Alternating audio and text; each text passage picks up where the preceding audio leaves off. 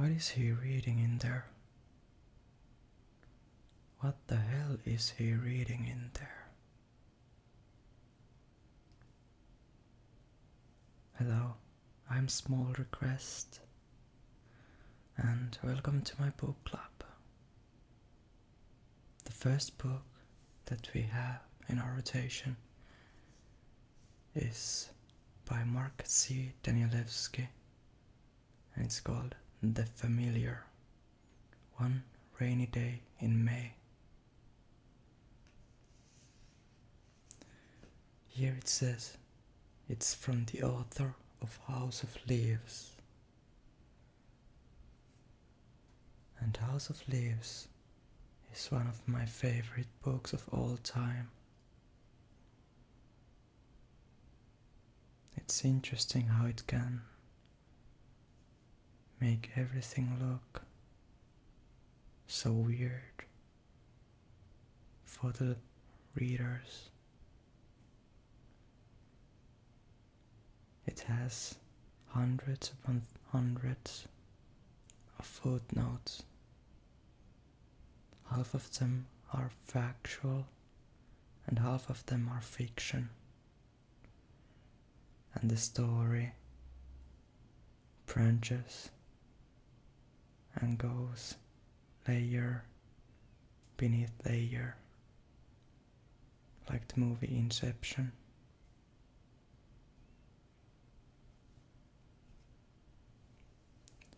Mark Danielewski is from California, and I believe now he lives in New York.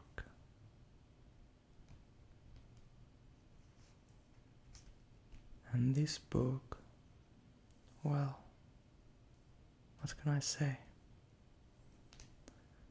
I've read 200 pages,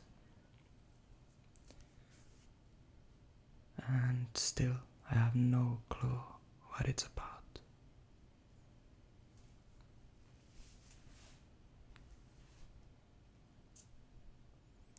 So let's take a small peek at what's inside.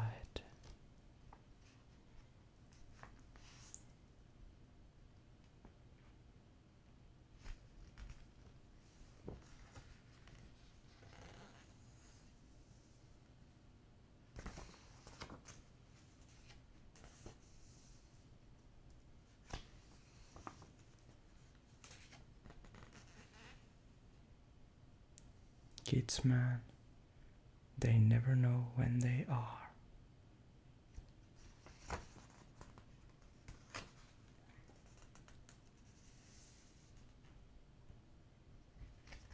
You can already see that it's not your normal book.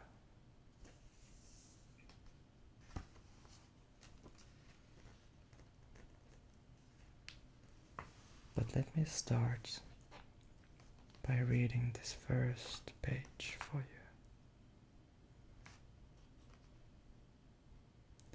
From the author of the international bestseller House of Leaves and National Book Award nominated Only Revolutions comes a monumental new novel as dazzling as it is riveting.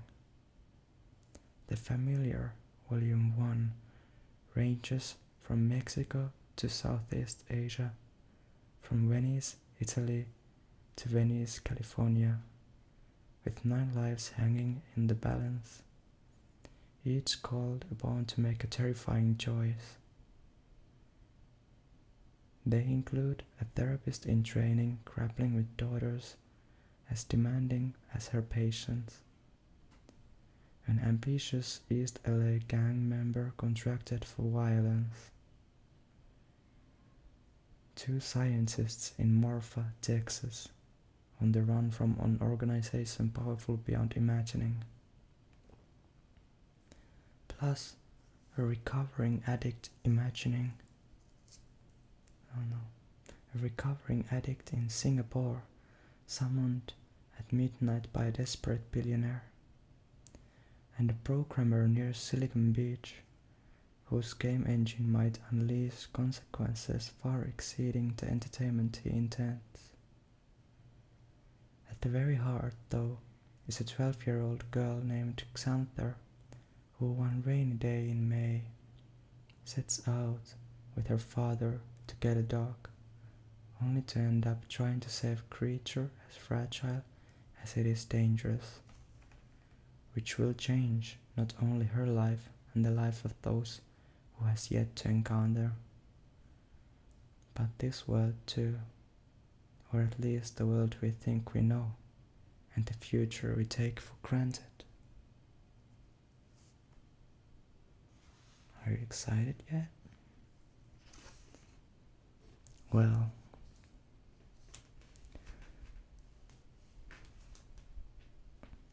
like it says, it's volume 1. This came a month ago or so, and the author has already written 10 of the volumes, and there will be 27 volumes. The House of Leaves has been said to be like a movie of the books, and this is definitely going to be like the TV show of the books.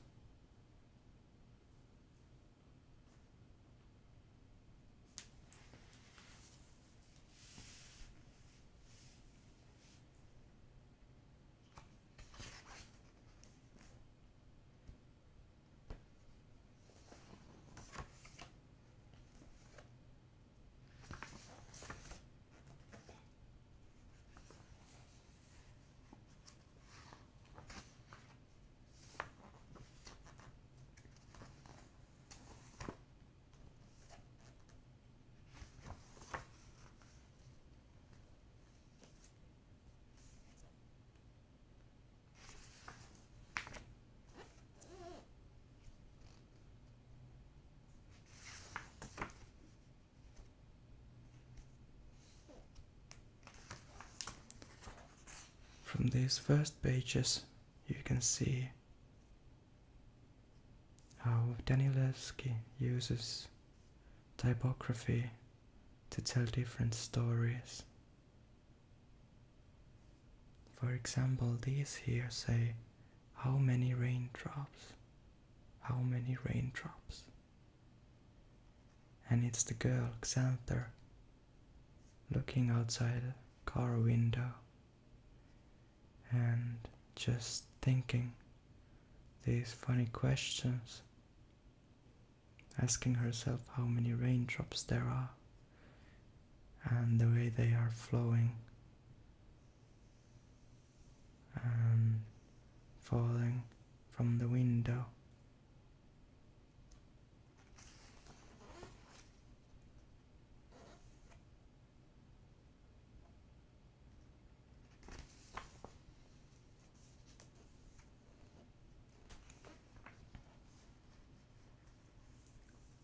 Let's move to another story.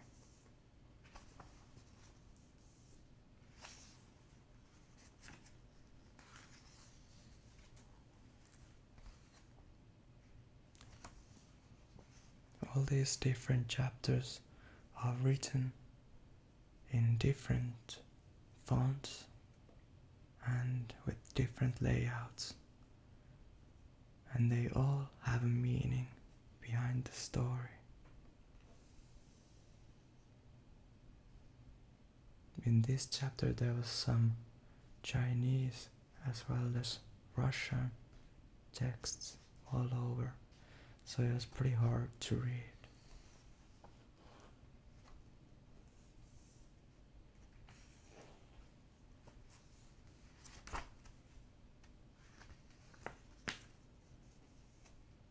This orb chapter, it tells in a very interesting way how the characters that are in the story have an interesting, intricate orb with them. You can see it starting from here and page by page it goes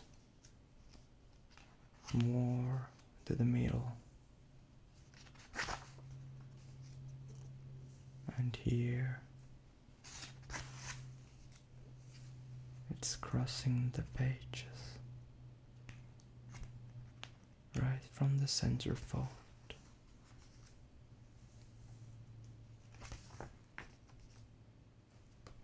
It has also a lot of nice visual images to go with the story.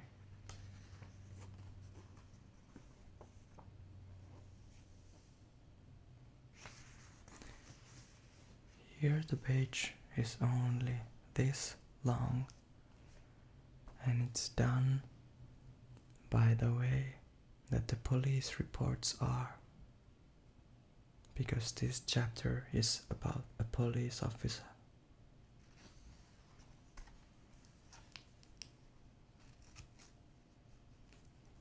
And now we've already passed the point that's where I am in the book.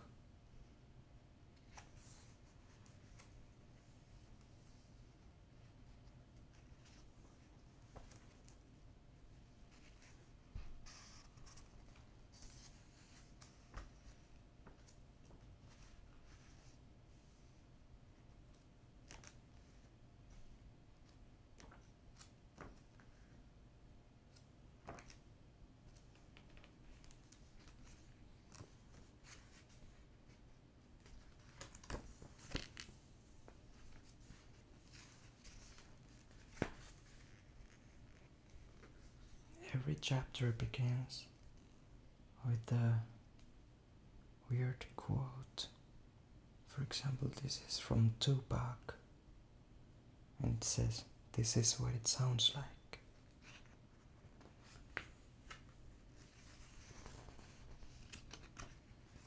And it's very weird to see this kind of pop culture reference in Danielewski's books.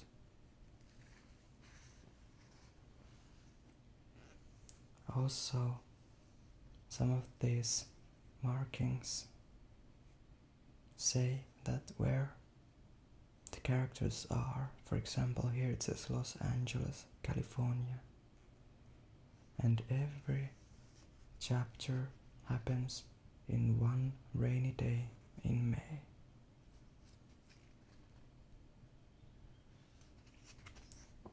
And from what I've heard, it's hard to decipher this story without having to read them, without reading them all. So it's gonna be a long journey to get into this story. And the way it's written is not your usual. Sometimes it is very hard to keep track on what you have just actually read.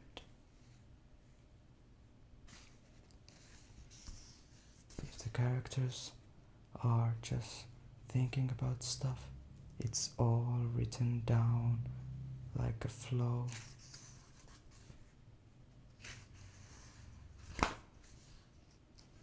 But I like how all these chapters are color graded, and also the font is same with the same characters, so you get that kind of feeling that you actually know what you're reading, and it gives it some kind of consistency throughout the book. And it has a lot of jargon, from coding to street lingo and stuff. And I heard that Mark Danielewski went to speak with gang members to know how they would talk, and to a prostitute to know how they would react to different situations, and as well as he stayed on a police department for a while. to get a good feeling on how police officers are in actual life. So he does a lot of research with his books, but also he requires from the readers a lot of research as well.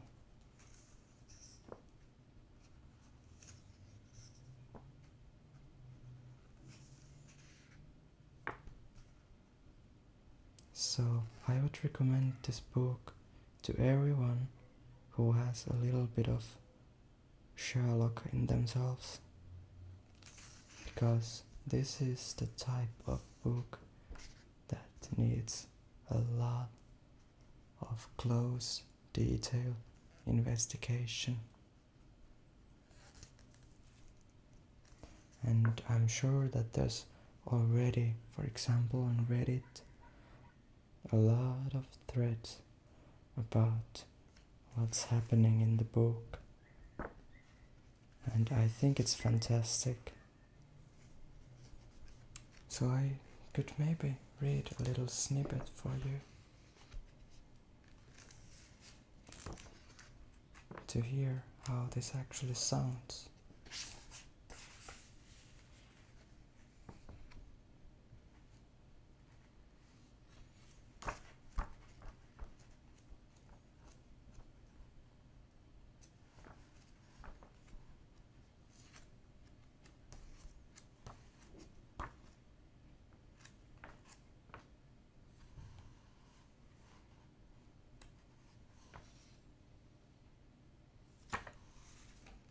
Let's just start from here. Dangerous, Anwar asked, pausing at the piano. This was a few weeks ago. Because they cause you discomfort of or pain? Kinda, Xanther had shrugged. Like holes in the ground, or the water. Water, like earthquakes and whirlpools. Like what's underneath just, falls away. Like Ketchum. What's Ketchum? When the earth just opens up. Chasm. Like a chasm I fall into. And then her mom had interrupted, getting down on her knees, putting her hands on Xanther's shoulders, and taking the conversation away.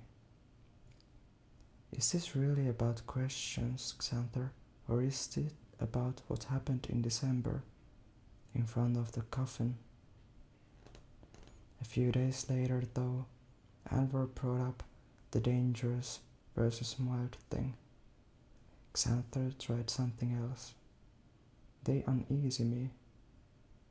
Uneasy you.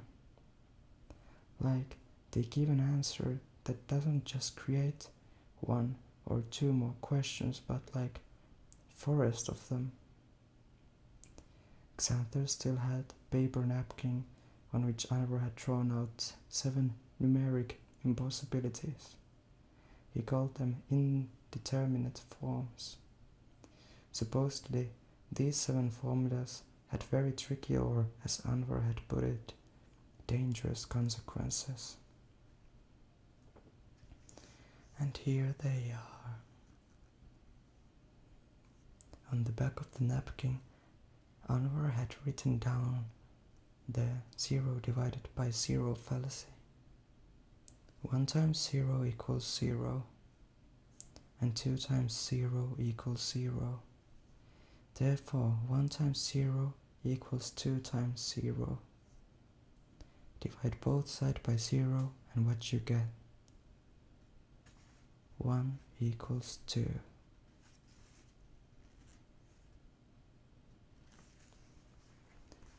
So there's a lot of that inside. But that was one of the most easy reading parts so far, and I've heard that it goes beyond, for example, Finnegan's Wake, which is notorious for being a hard one.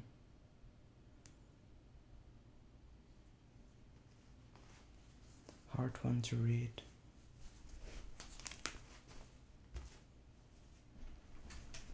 I can't really talk much more about this book, just because the way it is and how I haven't read it all yet. But I'm intrigued on what's happening in the book, and also I want to pay respect for the publisher to actually agree on something as big as this. It's not that usual to get a 27 book series basically done already, and then one by one getting released in this beautiful way.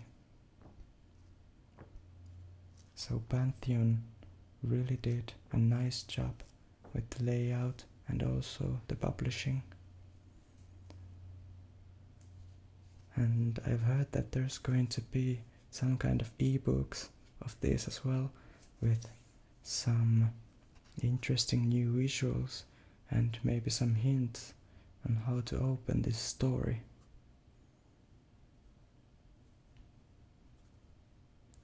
When I was reading House of Leaves, I got a very strong visual feeling, and I do hope that they will make a movie out of it. And if that one works out, maybe they would do a movie or a TV series out of this. I would see something in the lines of True Detective working here. But that's about it, and until next time, you will choose the book next week, okay? Have a good sleep and bye bye.